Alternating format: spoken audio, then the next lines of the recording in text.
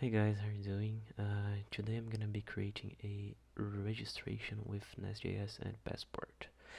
First things first, I'm gonna create our project with Nest CLI. I'm gonna call it Alf YouTube. We'll wait here a few seconds. I'm gonna be using Yarn, and there it is.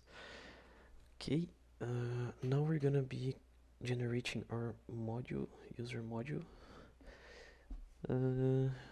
NestJS module. It's the command we use and our service. So nestg service users. Now we're gonna export our user service so we can inject in other modules and other services. So let's export it here.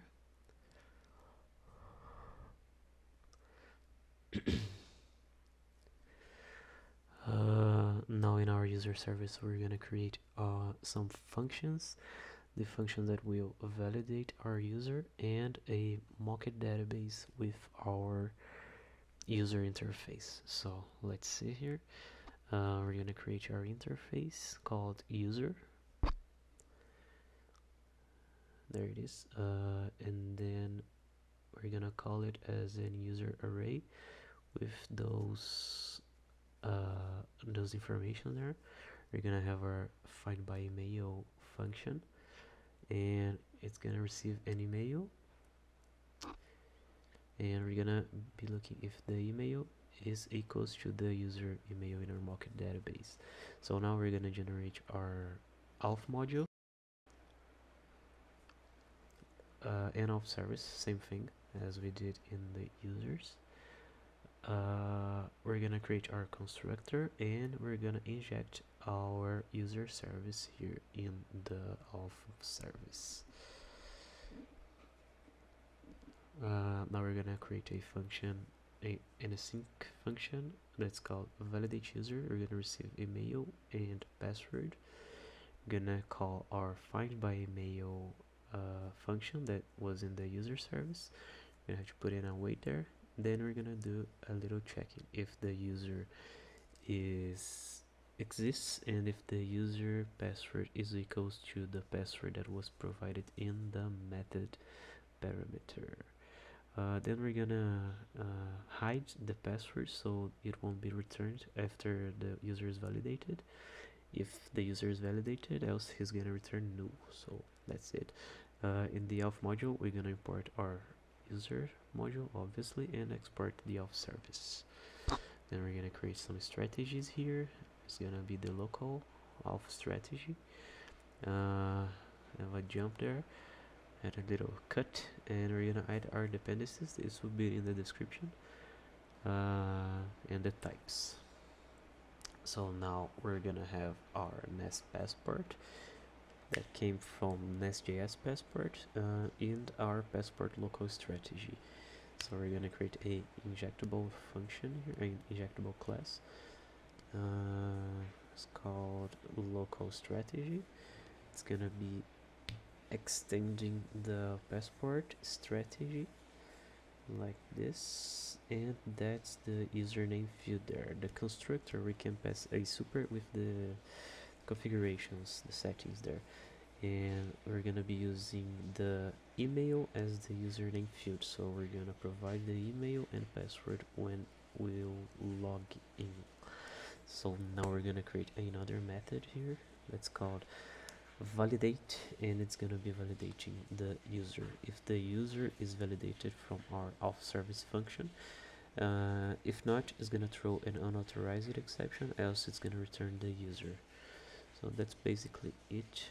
And now we're gonna be creating our we're gonna be providing here the local strategy and importing our passport module in the import section here near the users module.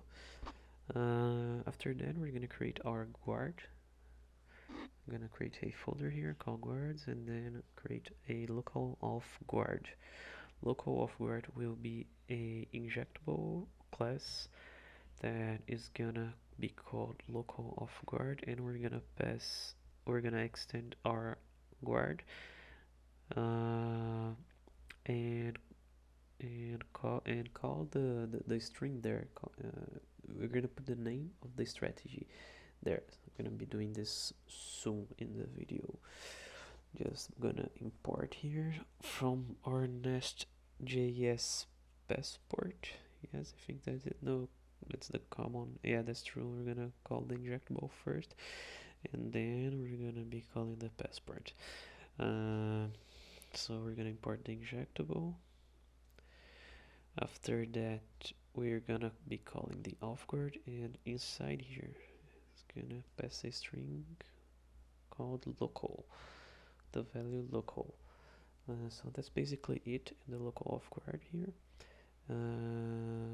Now we're going to have our routes, the logging route and the protected route. That's the protected route. We're gonna be testing it sooner in another video. So right now we're gonna be creating only the logging route with a function called local or logging, sorry, and that logging function is gonna be called returning the hack user.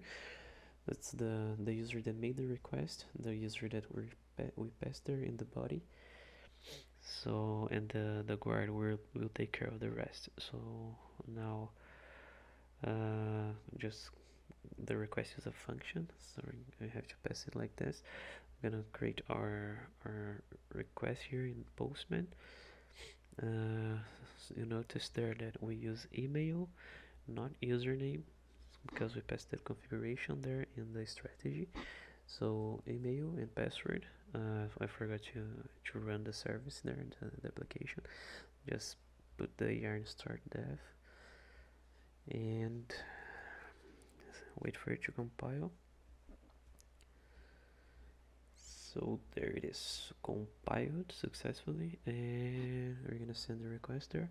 You can see it returned the user, the ID, the name, and the email.